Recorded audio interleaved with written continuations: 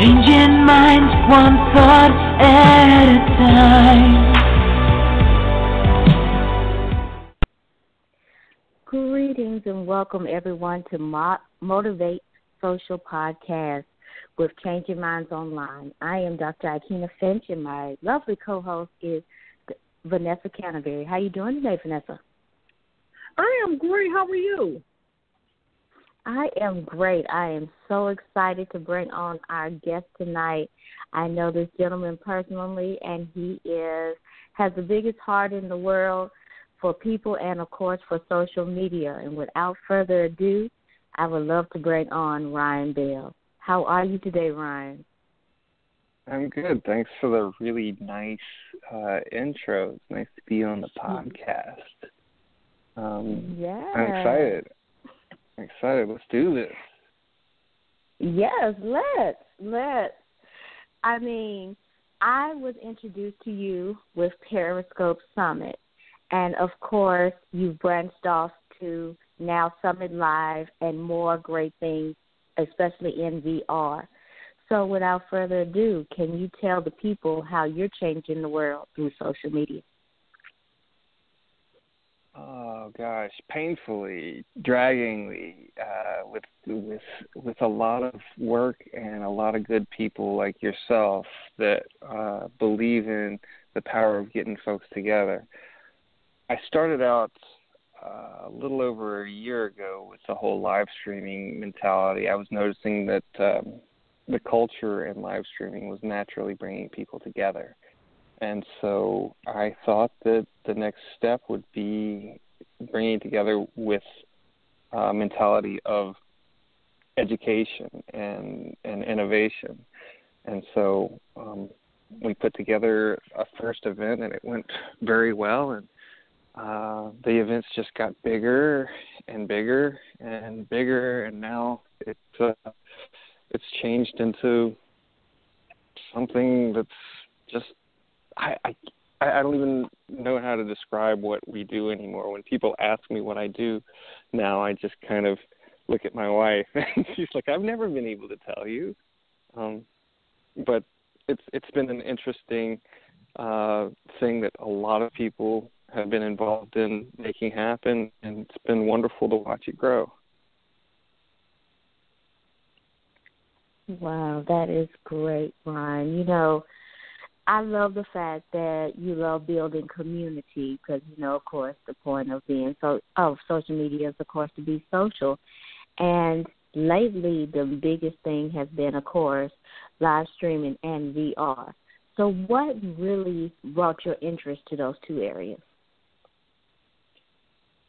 I worked in San Francisco as a in startups for many years, and I've always been an entrepreneur. And it's just been an interest to me. Like, social has always been something that I was good at, and sales has always been something I was good at, and bringing people together was something I was always good at. So with live streaming, I saw it as such a powerful tool, almost like a shotgun of social media, you know, so engaging, so amazing. And then VR came along, and I realized that's a storytelling platform that it hasn't been utilized before by common man. You know, like people don't realize, even like our listeners don't realize, that a pretty damn good VR camera only costs around $350. You know, and so the barrier of entry, as it got easier to break that barrier for creators, I started to realize how powerful VR was going to become once people were able to use all these hardwares to make cool things. So, you know, I am like a creator, I'm a poet, I'm a writer, I'm somebody who loves movies. And all these things that we talk about are just another way to give somebody a voice, to help somebody to tell their story. And like live streaming right now is so very important. You know, when you're looking at Black Lives Matter, when you're looking at people that usually wouldn't have had a voice, that now they do. I mean, that's something that amazes me because it's so damn important, and it's now something that can't be taken away. Mm-hmm. It's the sounds can no longer be muffled, and I think that really shows that there's this tipping point in live streaming, and pretty soon VR is going to be pretty similar because people are referring to VR, virtual reality, as an empathy machine. If you're able to put yourself into the position of another person, then you're able to understand that more. Live streaming does that, but VR does that. I was just talking about a project with the police department about showing the perception of what's going on when an African American gets pulled over by the police, and showing that in the car with a camera as though you're going through that, and then it's narrated as the thoughts go through their head of what's happening. And actually starting to figure out what the script was going to look like. The script of the narrator being like, okay, I'm reaching in the glove box to grab my registration. Am I going to get shot? These things can be so impactful. And I realized with a lot of kind of pain on my part that my job in life now, my goal in life is to help other people tell their stories. And sometimes that keeps me from being able to tell mine. But some people are meant to build stages, and some people are meant to be on them. I think I'm more of a builder of stages than a person that's on stage. I think that's what I was meant to be. That is absolutely amazing, Ryan, that you speak about how live streaming is taking over this fast pace. It's really, really a fast pace because I remember when I got laid off my job in 2011, I didn't understand this technology world, as I will always say, because, I'm computer literate, yes, but to be able to make those type of connections online like you would offline, you could do it at a faster pace online.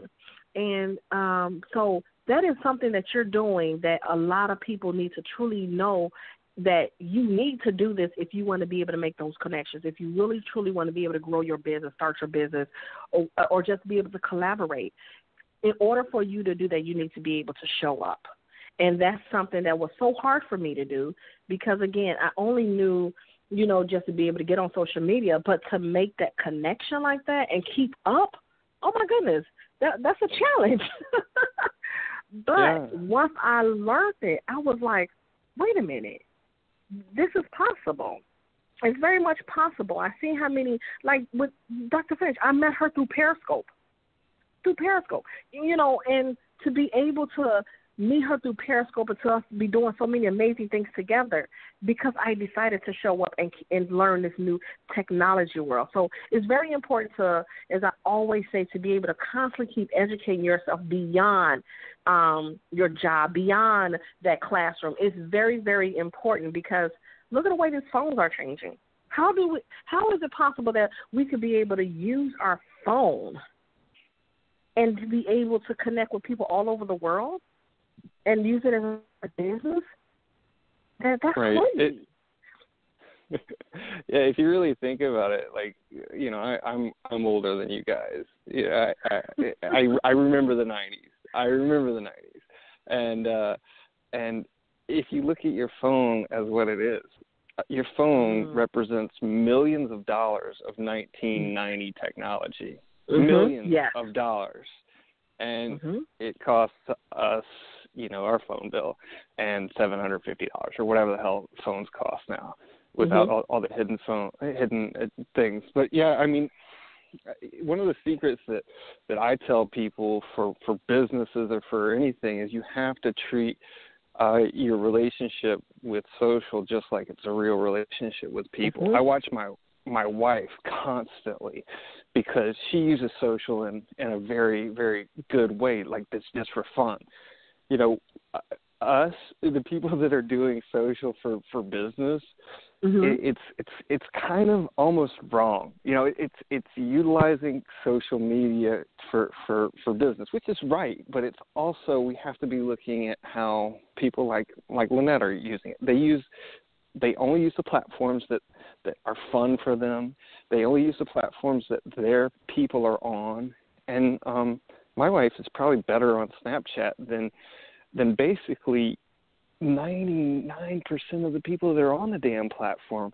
I've been written about in Inc. magazine and in Forbes about me being on Snapchat, but that doesn't matter, because like, I'm not even as good as my wife in reality of the skill of telling a story on Snapchat and being good on there, you know. And so my wife ended up meeting for the first time her best friend in the whole world that she has never met before in real life. She met her in real life night before last.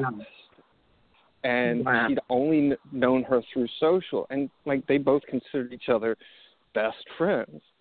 And my wife's mother was like, what? You've never met this person before? She's your best friend? And everybody in our generation and younger, you know, Winnie's younger siblings were like, yeah. I mean, like, and then Seth and Renee, they just got engaged to be married. They're in their early 20s, and they said we met on Snapchat, and I was like, what? You know, wow. They met on. Yeah, they met on Snapchat, and remember, it used to be really. This is all stuff that's happened in the past 48 hours. You know, my life is very much surrounded by social media and studying it, but I really like the stories that come out of intense, like, true relationships that really move the needle, that really tell a story, that make something happen, that make a relationship last. Like, we're talking about business right now a little bit in the storytelling aspect, and I'm always asked by these big companies to do what I call the big splash. And I hate the big splash. The big splash is when somebody wants you to bring a bunch of influencers to a show and do a lot of tweets and do a lot of periscopes and do a lot of Snapchats and all that stuff. And it's hard to do that in one day because you don't have a lead up to it. You need to have time to get the story. You know, like any story has a beginning, you know, has an intro, and has a conclusion, and you need to put these components at play to make the story interesting. You need to have something going on. You just can't do it and go blah content and then throw it all on the ground and then see what happens. I totally agree.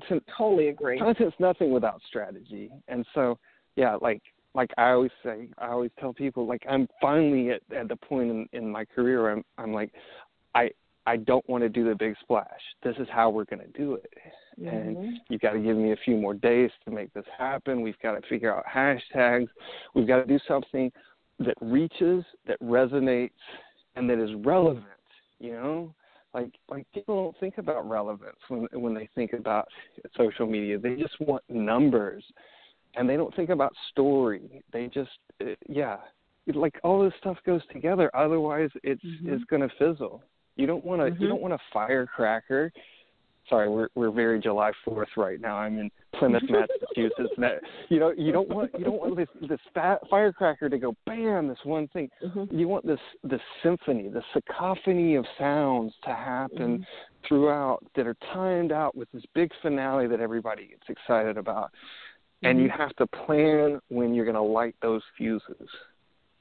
You know, Ryan, you are an interesting man because what you're saying is my goodness, it reminds me.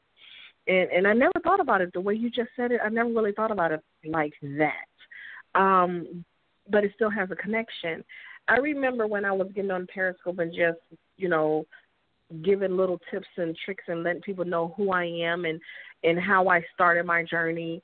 I didn't realize that, you know, people are really listening. People want to hear your message. People want to hear your story because somebody is going through the same thing. And then I remember, and I'm still trying to get used to this Facebook Live thing, and I just did that one recently where I did not really realize that so many people, it was like a slew of people that I didn't even know who the heck these people were. But because my message was so powerful, so many people could relate. And I speak about things that nobody don't, they timid to be able to share their journey after a layoff, and how you were able to bounce back from that. And somebody right now is have lost their job, or somebody who is experiencing, nonsense on the job, or somebody is not making enough money. They know they have more in them, and they just so afraid to be able to take their leap and share their message. And it's so important that we need to do that in this technology world. You know what I mean? So, my goodness, share your message. That is so important. I totally agree with what you're saying. Yeah, it's important. I think that's one of the things that, people are so tired of all the fake nonsense. And so the reality is so friggin' nice. And we're getting to this point where you're seeing Twitter just made a deal with CBS and with Wimbledon and with the NFL. People want connection. We've become so disconnected, and social media hasn't been very social, and I think that's changing, because now the way that we interact with broadcasts, with television. I mean, I just put out a tweet that said, remember must-see TV? Remember when it was called must-see TV? Because, I mean, like back in the day, we didn't have VCRs. When I Love Lucy came on, let's say it came on at Friday at 6 p.m., you had to be on your ass, sitting there ready for I Love Lucy. Otherwise, you missed it. And that's kind of the thing. Like, yeah, there's replay on Facebook Live. There's replay on Periscope. There's replay on Busker. There's replay on all this stuff. But the real value is being there. And being there is so important, being a part of something. I think a lot of people, before I started this, I was in the most miserable job you could imagine. I was in a cubicle. I was in a tie that I could literally feel strangling my ever-fattening neck from sitting in a damn cubicle. It was hell. I felt disconnected. I felt, and I didn't even realize that the social media posts that I was putting up were these fake things that made me seem like I was smart or happy or attractive or something like that. And I felt dumb, and I felt ugly, and I felt disconnected. But that's not the way that I was conveying myself. And so I realized that your vulnerability is much more attractive because it's real. Like, people are going to find you a lot more beautiful if they know that there's a different side to you that might be a little bit ugly. So I don't give two shits about what people know about me, or what when my life is hard, or what, because who cares? That's me. I got a few beats left in my heart. I got a lot of breath left in my lungs. I don't have time for a bunch of bullshit, Like, I've got to do what I can to have an impact on this world, because I got 2 little girls. I got a lovely wife that I want to keep happy. She's brilliant. She just got a job at UCLA. I mean, she's like in every way, shape, and form, my better half. She's beautiful, she's brilliant, and she's funnier than me. I'm glad she never listens to any interviews. Like, she never listens to anything. She never watches me on Periscope. So it's funny because people are like, "Oh, you're kissing your wife's butt." It's not true, because I know she's not going to listen to this. Like, she's just not. That woman has never listened to a podcast in her life. And probably never will. Oh my gosh. She might surprise you one day. She just might surprise you one day. Yeah. No. I seriously doubt it. If she listens to a podcast one day, it won't be one that I'm on. It will not. Well, Ryan, I commend you so much because you got out of that one way thinking of one way in and one way out of the cubicle. So that right there, so many people are strangled in that cubicle mindset, and you found a way to get out and find a way to be able to share your message. So thank you. Oh, you're welcome. I mean, it was. I knew that it was going to kill me, and I knew that I was being disingenuous, and I knew that it was going to be the thing that I did because I had a job where I was safe, and I had insurance, and I was able to take care of my children. You know, I mean, I left the enterprise when I had a very young girl and another little baby on the way, and that was a big risk. But I also would not have done it if it wasn't for my two girls, because I didn't want to raise my daughters and look into their eyes knowing that I was a fake. And so, when I made the decision, I talked to my wife and I was like, the world needs to be a better place. I need to be a part of doing that. And so everything that I do is centered around making the world a better place for females, honestly. And you'll see that in a lot of things that I do. I want to give a voice to the people that need to have a voice. I want to, spread love and get people together. And honestly, some of the stuff that I do is about making people accountable for their actions and to recognize the fact that they're effing hurting people through being crummy people and not knowing it. It's kind of underhanded the way that I do that, but it's kind of necessary to point out the fact that the world can be cruel, but you don't have to be. I don't know. Ron, I know that about you because I remember the scope where you called out a gentleman for being for mistreating other people on Periscope. And you had probably 1,000 viewers on that. And after that Periscope, there was a lot of change because you spoke out. And, I truly admired you for that. That's when I knew that I had to be part of your enterprise, because anybody who will stand up for someone that maybe anybody may not know and make a change that fast, kudos to you, Ryan, because a lot of people wouldn't have put their reputations on the line like that, but you did that.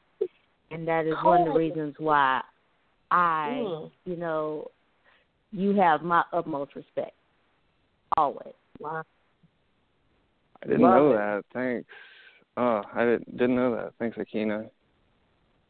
Yeah, I mean, we've been, my family's been through some really hard times this year, just in transitioning, to this insane life that we have. I'm in my late 30s, and I do speaking engagements that, a lot of times I don't want to. I grew up, I had a stuttering problem when I was little. I don't particularly like being on stage that much, but it's something that I need to do for the brand that I created. When I first started the brand, I had somebody that I wanted to use as a mouthpiece, as a speaker for the brand, and that didn't work out because nobody knows how to tell your story. And so, my own cowardice taught me that and made me realize that I had to get up and say the things that I needed to say, because nobody can passionately tell your story. Nobody can convincingly tell your story except for you. And so I really like to be able to be on podcasts like this one and talk about things like this because, if we reach one or two people, change something about what they're doing or inspired to do one scope or one tweet or something that says something nice or apologize to somebody, then we've done something. One of the biggest accounts that we've gotten for our business in the past year was off of a live stream that had 8 viewers. Wow. 8 viewers. So don't ever shut that shit down just because you think that you've only got 8 viewers. You don't know when it's the CEO of a Fortune 500 company that's one of those 8 viewers.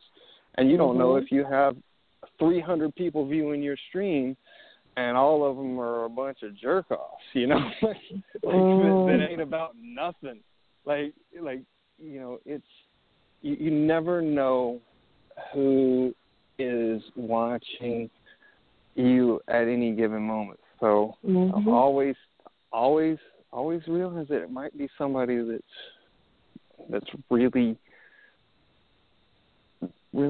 gonna move your needle, Ryan, when you say that you never know who's watching, I remember somebody that we mutually know who had seen me, and it just grew bigger and bigger. And people, when we did this thing every Wednesday, it got to the point where this person had called me out and blew me away because I never knew she was really listening to my message like that, and that's Dr. Akina Finch. And she wound up telling me that, Vanessa, you have a powerful message. Somebody's waiting on your message. You need to share that message. And ever since then, it was something in me I knew I already had, but it was that confirmation to be able to say, you know what, Vanessa, you need to show up more now. And so now the more I show up, the more powerful I make connections, more powerful. Somebody sends me a message and say, you know what, you really, truly inspired me. And I never knew they was watching. I never knew them. But because somebody was bold enough, unapologetic enough, and called me out in front of everybody, I was able to say, you know what, she's absolutely right. Don't hide behind what you truly know is yours because you are unique in your own right. And we all have our own uniqueness. So when you say that you never like to, get on the podcast or have to speak in or what have you because you have a stuttering problem, but you are unique in your own right, and you was bold enough, unapologetic enough to be able to share your message. Somebody heard your message and pick up the biggest sponsorship for your business because you said, you know what, I give no 2 cents about what you think, but I know I got a message. And that alone, I'll take my hats off to you. Yeah. I put a proposal in front of somebody a few weeks ago for an engagement that was going to last us, it was a 90-day engagement. We usually do 3 months engagements for our clients, when we're doing strategy for them. Brian Fanzo and Fanzo, when we talk strategy, I don't know if you guys know this, but Brian Fanzo worked at the Pentagon for like 7 years in the strategy department. Brian Fanzo, he's legit. He worked in the Twitter data science team. And when I sent them that proposal, they're like, all right, let's go ahead and sign the papers and everything. I said, you don't need to talk about it? And they said, nope, I've been watching you for a year. I was like, what? They said, I've been watching you for a year. And they said, tell me your routing number for your bank. And I was like, all right. And that was it. I didn't need to negotiate. I didn't need to do anything because they knew from following me for an entire year that my brand is to give more than people ask for. And God Almighty, I tell you this, hand to God, we work harder on that account. My team does. I mean, hell, I talked to her today. I'm on vacation in Boston with family. I talked to her today because I was having a hard day. This is one of our best accounts and one of my closest friends now. Crazy. So, that all comes from being very, very honest and very, very open about things because, the invisible CEO or the invisible founder, it just doesn't really happen anymore. I like to empower people that are in companies. I think that's really cool when people say, hey, what about we do an influencer program? Like, what about we do, you know, an influencer program in-house? And they're like, what? I'm like, anybody get a Snapchat? Anybody that you really like to have lead meetings that you might want to do a live stream with your handle? Why don't we work that out? Because you know what happens if I can make somebody powerful inside of a business? That means two things. That means, one, they get to handle their handles, their Twitter handles, their social media accounts, all in-house, not even having to worry with NDAs. And two, employee advocacy is so much more powerful because these people are telling the story from inside the company. Like that's real. You have a company man that has worked at Southwest Airlines for 27 years telling you about it. That's pretty damn cool. That's a cool story. What has changed in 27 years? 27 years. You mean those planes 27 years ago had freaking ashtrays on the hand, or, and all that stuff. 27 years is a long ass time. That's true. So, wow. That's what I like doing. I like seeing different people, just like we all do. I like seeing people tell really cool stories, and I think that's kind of the thing that's going on in the world today. Wonderful, Ryan. As we're getting ready to grow to a close, I would love for you to tell the audience about what you have going on that we need to look for, and, some few closing words about how you're making changes in social media. Okay. Well, the big product that we work on is a big event called Summit.Live, and it's the Twitter handle is @Summit_Live. And we have a big event coming up in LA, and we have some other events that are happening around New York and the UK. And by the time this podcast comes out, maybe a little bit after, we'll be announcing a lot of big changes with a store that we're building out, and with really wanting to change the world in a bigger way, with the mentality of being kind of a central place for people to meet, and a central place for people to get their information around live streaming.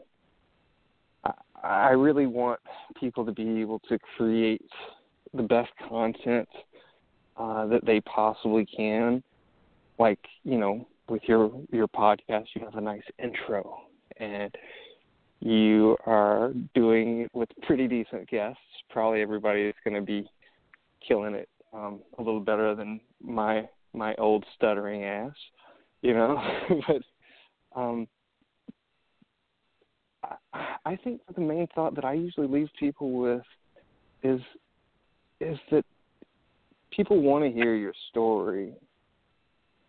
And we're in this place where you kind of need to play around and figure out where you need to tell it.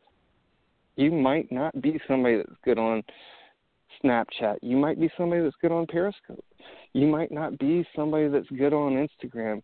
You might be somebody that's really good on Facebook or whatever. Or you might be a blogger. You might think you're a podcaster, but you might be a blogger, or vice versa. But you never know until you try. Find stuff out. Be involved with people that you meet online. Find out about them. See what they're up to. See what their goals are. See where they come from, and then offer to help. You have no idea how easy it is to get next to good people. If you just say, hey, I just want to help. Ikena did that. Ikena did that, and I'd do anything for Ikena. I think that she's awesome because she came with a servant's heart, and that's how I've gotten everywhere. I usually sign off most of my emails with, let me know how I can help, and then keep going, Ryan Bell. Let me know how I can help. And you know how many times let me know how I can help turns into a client? You know how many times let me know how I can help turns into something fun as hell you're going to do? Or let me know how I can help. You know how many times that turns into a friend? I mean, damn, dude. Let me know how I can help is probably one of the most powerful things you can say in the world. So I guess that's my thought. My rambling. I hope that whoever's listening to this on their treadmills or whatever, or their walks, enjoyed my ramblings. That wasn't rambling. That was some amazing message. And the one thing that you kept on emphasizing on is that, share your message. And that's what we all need to do, because I tell people all the time, your mess is a message for someone else to be able to hear, because you never know who is waiting for that message. So share it.